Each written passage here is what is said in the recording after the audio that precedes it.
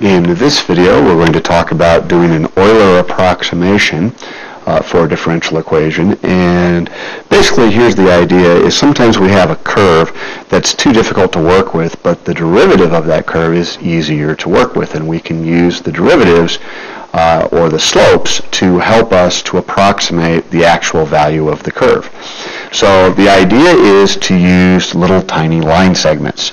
So if we have our first line segment here, notice it's very good for a short period of time, but once we've gone a certain length or step, we start to have some error. So once we have some error, we want to make a course correction and get closer to the curve. So we start with a new segment with a slightly better slope for another step. Once we get there, notice we are getting some more error, so we want to make another course correction for our next step. And ultimately, when we get to the end, having taken however many steps we need to take, we get a y value as our approximation to this y value, which is the actual answer. And of course, the difference between that would be your error. So anyway, let's do one of these. So we're going to use Euler's method with step size 0.5 to approximate the solution to dy dx is 2x plus y from 0 to 1 using two steps starting at 0, 1. Now we only use two steps not because we're lazy, it's because AP generally only does two steps. Obviously more steps would make a more accurate answer. Let's keep in mind that dy dx is the equation for the slope of the tangent line at any point on the curve.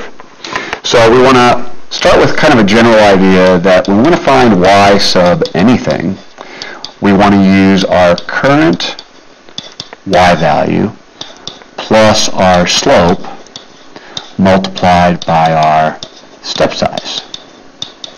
Now if that looks somewhat familiar, you might think of that when we were doing Taylor-Maclaurin's, if we think of that as basically y sub 1 plus slope x. So it's the equation of a tangent line. Or you could think of it as y equals mx plus b. So let's go ahead and get started. We want to do our y sub 1.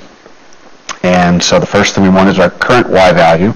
Well, our current y value, our starting off is 1 plus, and then we're going to want our slope. Well, to get our slope, we need to take our current point, 0, 1, and plug it into our differential equation.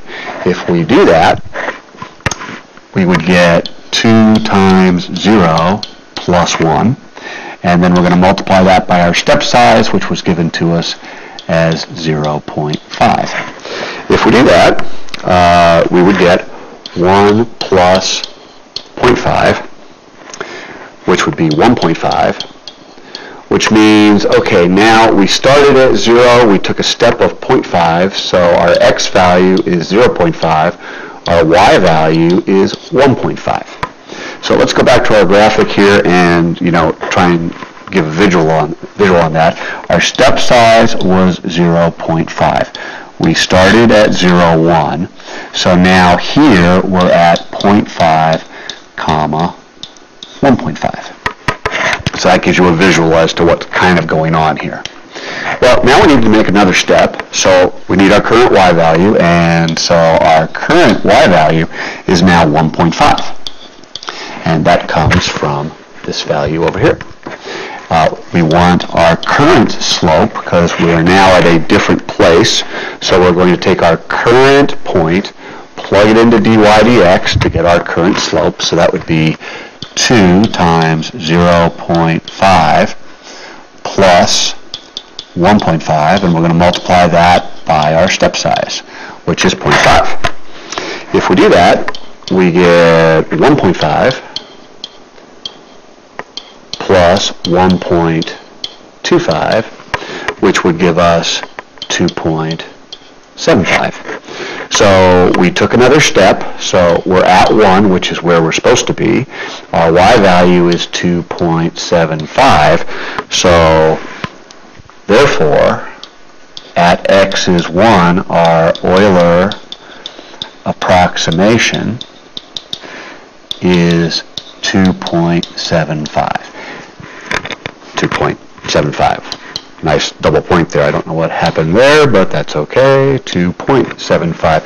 So again, if we go back to our graphic, we took one more step, which was a length of 0.5, which means we've now traveled a total distance of 1.